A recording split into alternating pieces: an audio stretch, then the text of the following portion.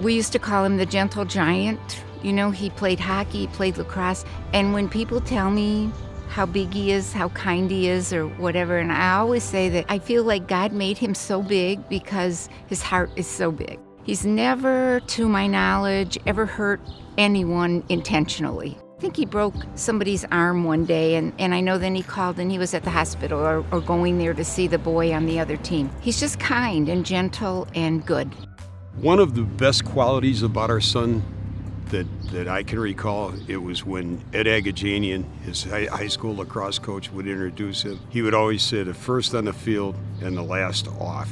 What he has achieved in the ranks of high school, college, you know, his 4 years at Ohio State, 12 years in the MLL, in addition to playing indoor box lacrosse, he's done it all. He's a force. And Anthony, he always looked after the younger players.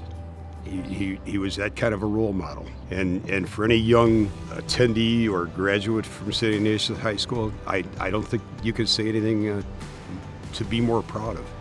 We used him in ways we'd never used players before. We ran a defense that we completely readjusted it because of Anthony.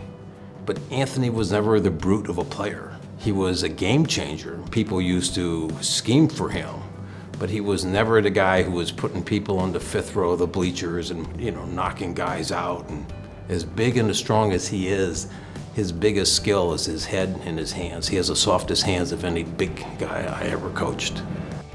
When I think of Anthony, I always just think of a competitor. The guy never liked to lose anything. I can tell you, one time we were playing pickup lacrosse in the middle of the season. We both went for the same ground ball, and I kind of pulled up because, you know, I was like, Anthony, you know, we don't want to make a lot of contact. We're in season, and he came and he just plowed me and he chopped my hand pretty bad. And you know, Anthony and I got into it a little bit, but that's the way he was. I mean, he competes in everything, and he hates losing, and he's just a competitor through and through. And as his teammate, that's a guy you want on your team. There couldn't be a better ambassador for the sport, not only as a representative of St. Ignatius, but just the state of Ohio and in general. To grow the sport in Ohio the way that we've seen it grown from, you know, 25 years ago to where it is now, and where he's taking it with his career. Resolute Lacrosse that he runs and is an owner of, that's all they do is grow the sport, and they're doing phenomenal things with indoor lacrosse that has never been done in the state of Ohio before, all the way to the elite teams that he takes around and the development of the players. And I can tell you firsthand from someone who grew up not having a lot of coaching to go to at an early age for lacrosse, to have the ability to go to a professional or a world level player to learn and have coaches like that surround you at an early age is just unbelievable for children and then the overall growth of the sport. Recognizing Anthony for lacrosse is important because it was not a popular sport back when we played. When I was in high school, the first time we picked up a stick was here at Ignatius. I think there were 2 other teams in Northeast Ohio that we could even play against, and Anthony kind of came up in that world, went into college when it started to get more popular, and then joined Major League Lacrosse when it was really starting to pick up. And in some ways, he was really a part of that core group that was the leadership team that helped to put the sport on the map, and I'm proud of him for that. Anthony will always be on the fence and always at the door. And you couldn't ask for a better example of St. Ignatius going out in the world. He was always there for everybody else, and he always put himself last.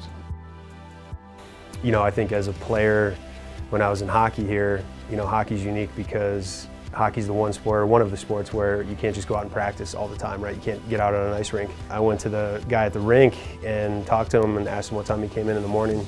He told me he would open the doors at 5:15 for me, so I used to wake up at 4:30 in the morning and go and carry the old school boom box with me, plug it in, slap a CD in there, and I would practice for an hour by myself before anybody else even got there. And then I started doing that my junior year of high school. And as things grew, you know, more and more of the guys would come out, and then eventually got to the point where the whole team would be out there for basically an extra hour of just kind of fun practice.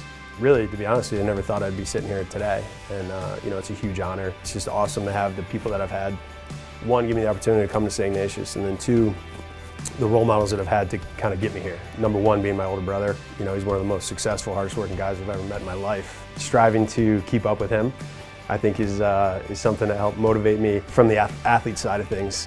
And obviously my parents, just grateful for what they sacrificed and what they gave to send my brother and myself here, you know, to be able to graduate from the school, carry the things that I've learned, you know, and really put me on that direct path for success for the rest of my life. And, you know, forever grateful for that.